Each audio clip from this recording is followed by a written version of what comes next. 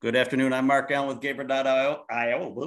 New teeth. And I'm here today with Kris Bennatti, the founder and CEO of Bedrock AI. Good afternoon, Kris. How you doing? I'm great. How about you, Mark? I'm doing really well. Thank you. So to start with, can you just share a brief background of yourself and your work history? Oh, sure. Yeah. So I started out my career as a CPA.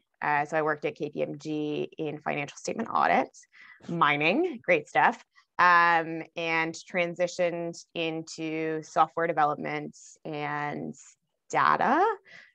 Did a master's degree in that, and ultimately ended up, working as a Python programming instructor and as a data scientist in the field of corporate governance advisory. An unusual career trajectory, particularly for a data scientist, but I'm really passionate about programming and stats. So it's been fun, and that sort of confluence of interests, both on the machine learning programming side and the finance side, has led to some interesting things. Very cool. And something we have in common. I'm a Python developer. Look at that. I was actually writing Python this morning. And I understand where Python comes in with ML and AI too. So that brings us to Bedrock AI now. So what does Bedrock AI do? Who do you do it for? And I mean, basically, what service do you provide? Yeah, so Bedrock AI is software that extracts hard to find information from public company filings. So think of a 10K annual report. So we're extracting information in really long, complex, complicated financial text, and showing it to institutional investors so they can see risks and understand, the fundamentals of the business before it's too late, before the stock it reacts. Interesting. So are you saying that public companies sometimes try to hide things in their 10Ks? What? Come on! Yeah, no, I think, something for people who aren't aware of what a 10K is or what it looks like, people are aware that generally companies put out annual reports, but, the amount of long form textual filings that public companies are actually putting out into the marketplace, I think would astound most retail investors and most, lay people in general. It's not just the 10K. There's quarterly reports, there's management information circulars, there's 8Ks, there's just a slew of forms, and most of them are really, really long. And even the most expert investors find it really challenging to stay on top of all of this information that's coming out and actually read it all. It's quite physically impossible, and that's the problem we're solving through software. Yeah, I would liken it to when you sign up for something and you have that thing where you have to look at all the terms and agreements, and everybody just scrolls down to the I agree. It's kind of like that, right? Right. They're like, let me check the income statement number and move on. Yeah, cool. So interesting. So, I mean, you're dealing with public companies. You're not a public company, but, COVID had a big effect on many public companies. What kind of effect did it have on your company and your customers and just in general? Because did any regulations or anything like that change because of COVID? Yeah, the COVID has been mostly quite beneficial for us, actually. I not having to provide an office, of course, really stretched out our runway in the early days, because we did start out as a research team, living off ramen, grants, all that stuff. So that was pretty huge. But more fundamentally, I think it's been quite interesting because our end customer, they're investors, institutional investors, and there's just been this explosion of interest in investing in the markets, and it's been cool to see. I think our customer base definitely wasn't shrinking, during the pandemic, while I think a lot of other customer bases were, which was really nice. And then the other thing that's been sort of interesting to see is, of course, we're uncovering risk, generally risk, or often risks that are predictive or indicative of regulatory enforcement. But something that a lot of people complain about from day to day is just, there isn't enough regulatory enforcement in general. But because of the pandemic, for some reason, there's been this enormous uptick in whistleblower complaints. So people providing information to regulatory bodies, which is sort of an interesting phenomenon of remote work. So that means that essentially the regulatory bodies have had to do a lot less work and been able to catch more bad guys and all of that, which is, something that's helpful for us because it accelerates the feedback system for people to see the results of the risks that we're highlighting to them. Interesting. And do you think there's it seems intuitive that maybe the uptick is because people aren't going into the office every day and seeing the people that they're whistleblowing, right? They don't have to deal with them on a day-to-day basis. So maybe they're a little less afraid to come out. Yeah, it makes you think that, the big reason that people don't do it in the first place is some sort of sense of loyalty. Or maybe fear. I wonder what's the bigger motivator to not whistleblow in person. Yeah, that would be an interesting thing to look into, because you don't think about it, but yeah, you do see it actually more and more on the news today, that little things are coming out that like, really? So interesting. So yeah, it's been just an overwhelming increase across multiple regulatory bodies. Yeah, Google it. I wish I had the stats off the top of my head, but just, I think it's like times 10, something like that. Wow. So that then poses a challenge for your company, I'm assuming, because your volume of information has increased, right? So are you staffing up for that? So it doesn't directly impact our day-to-day, because we're processing the company's filings, and we do automatic collection of regulatory enforcement, and we just use that type of thing to go, hey, look, we were right, and for marketing and to reinforce what our models learn and all of that, and less so in what we do on a day-to-day. Interesting. And you said you were in Y Combinator, so that was about a year ago. Is that correct? Or no, that was just now. We finished in September.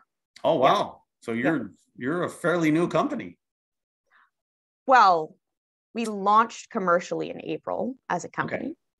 Okay. That's but we've been together as a team since early 2020. Okay. And so when you first started, did you have an office, or did you all still work remotely at that time? We have never had an office. We've never not been remote. Really? So from day one? From day one. Wow. Yeah. And as things are starting to come out, things are starting to come back a little bit to normal. Like I said, there's traffic today.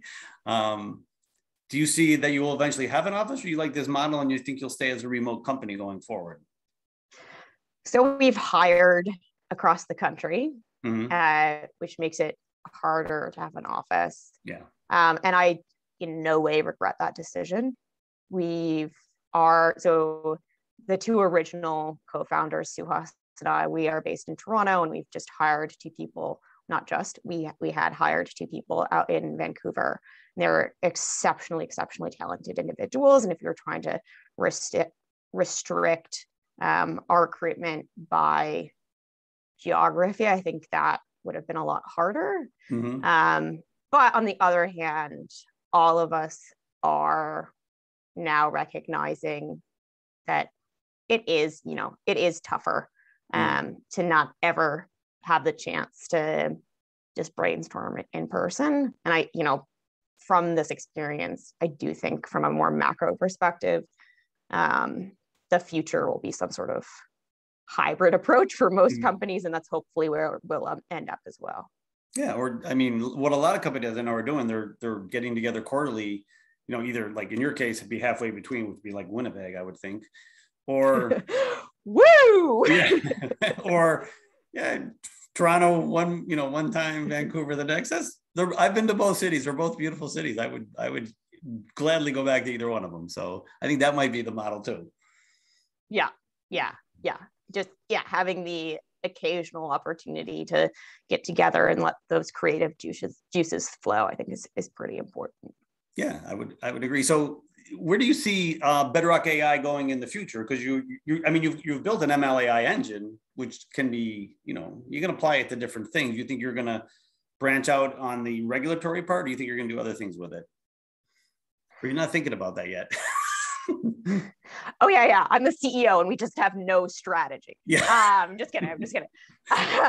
Hopefully our investors listen to this podcast. No, we definitely, we have big plans, as one would expect of a Y Combinator company, I suppose. Mm-hmm. But so our fundamental research breakthroughs relate to adaptations of deep learning models to financial text, and those breakthroughs are applicable in a number of different ways, and support a lot of the functionality that we're building out. Are you familiar with deep learning based language models and what they at a high level? Yes. Yeah. Probably not at your level. The famous deep learning based language model is GPT-3 by OpenAI.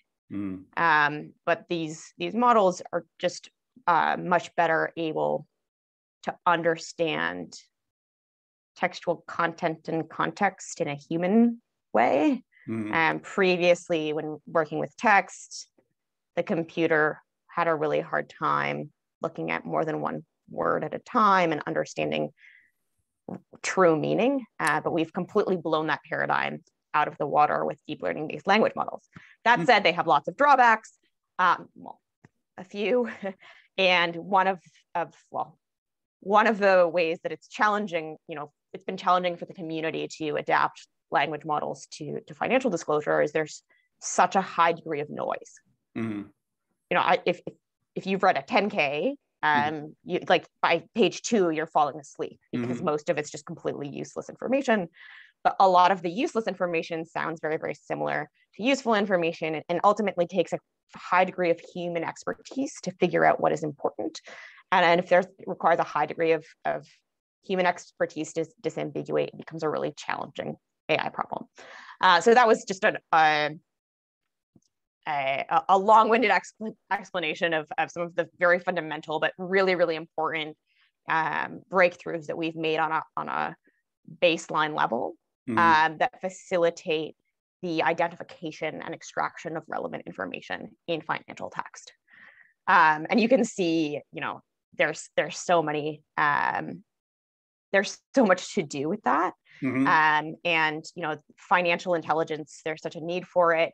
Companies like CapIQ, Bloomberg, FactSet are ubiquitous and are used, in everyday work. By all of these financial analysts and equity analysts who need information about public companies, but they don't have text processing capabilities to much at all. So there's, our vision is very much becoming that ubiquitous tool that solves information overload in narrative text in much the same way that Bloomberg did for the numeric side of the business. Yeah, and I think your charter is a little bit harder than theirs. I think it's a little bit easier to work with numbers than text for what you're trying to look for. Harder but more fun. Yes, good point. More challenging but more rewarding, right? Definitely. So, and I truly wish you the best in that. I think it's something we do need because when I've read a couple 10Ks and you're right. If I don't have a cup of coffee, I'm pretty soon asleep, right? So hopefully you'll continue to grow and continue to provide even more and more value to your customers. So I want to thank you for your time today. I know it's past 5 o'clock there in on the East Coast, so you're officially off the clock, even though you're CEO, you're always on the clock. like all startup founders, I stop my day at 5 p.m. Yeah, right at 5. That's it. And turn off that little thing in your brain. Right? Well, Yeah. thank you again, and have a great night. Thank you. It's a pleasure. Bye.